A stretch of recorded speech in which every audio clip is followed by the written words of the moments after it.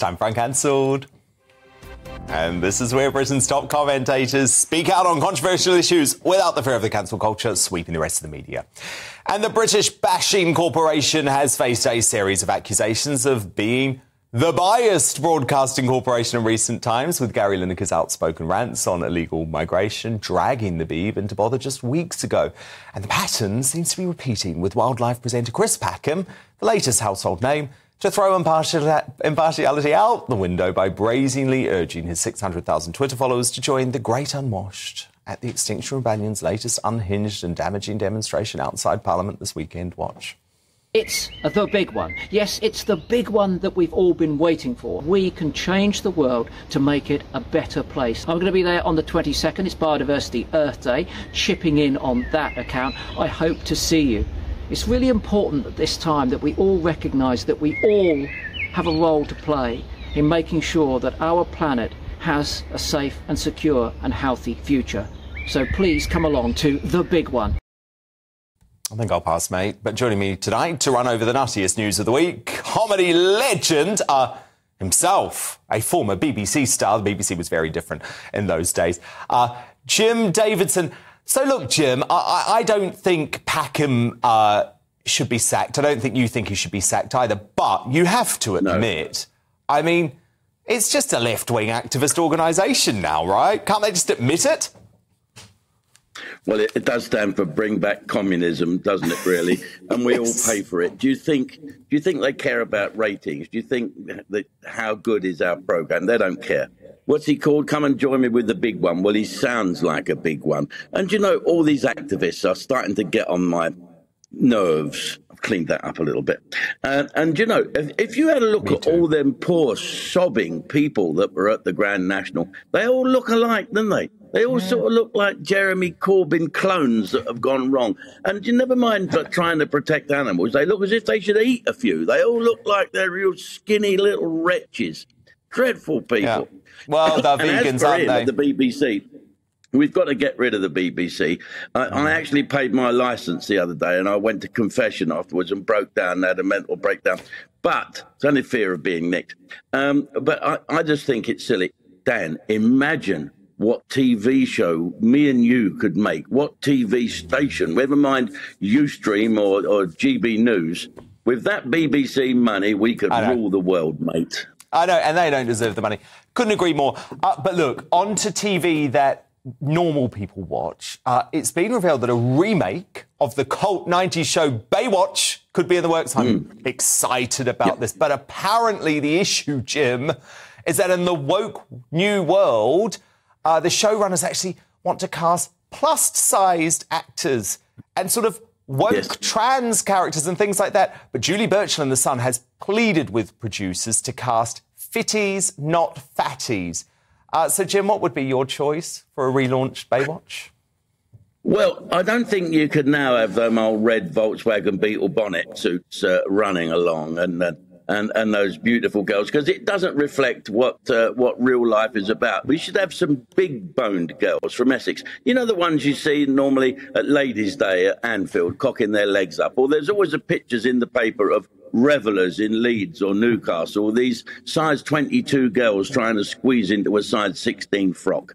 You know, this is what we want. With that Gemma Collins, she could be the new Pamela Anderson. She's got amazing boobs. Widescreen TV now, you'd get them all in. And, of course, who's going to play the Hoff?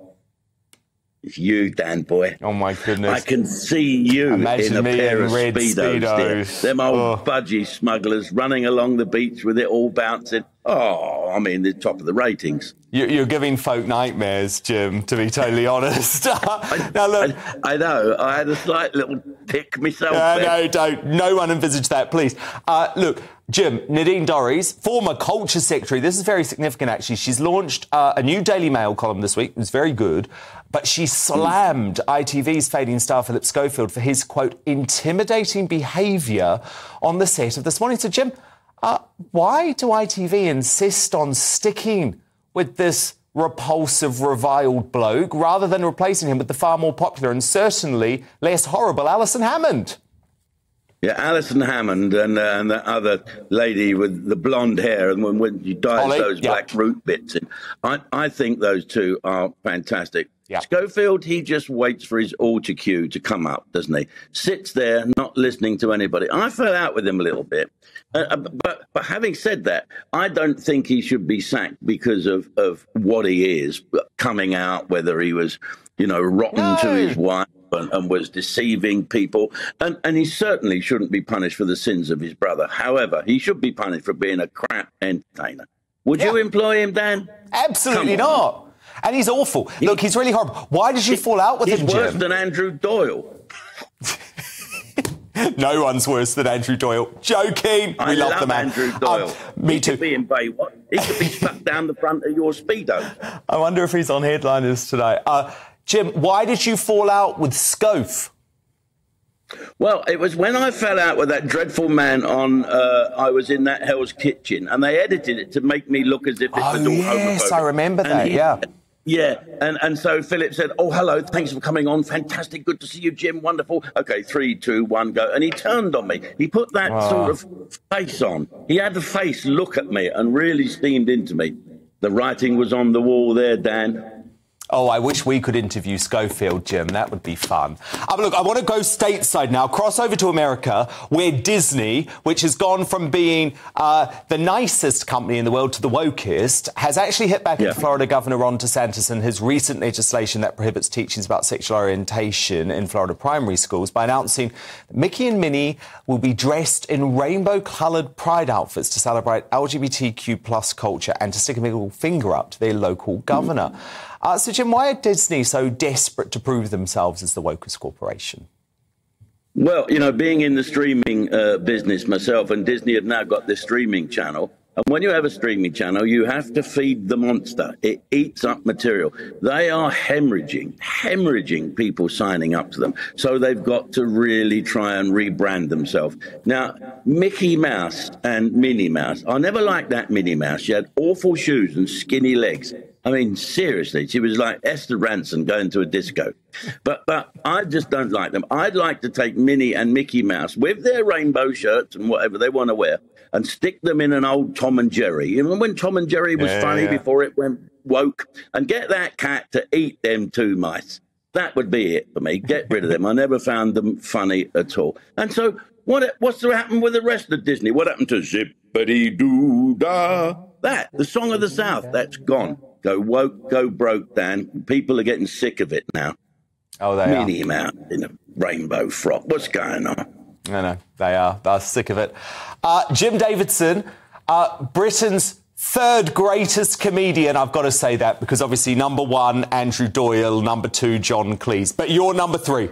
You're number 3, OK? Jim Davidson. But you're my number 1. By Scott Caporo. We love him. Jim Davidson. We will speak very soon. Thank you so much, Jim.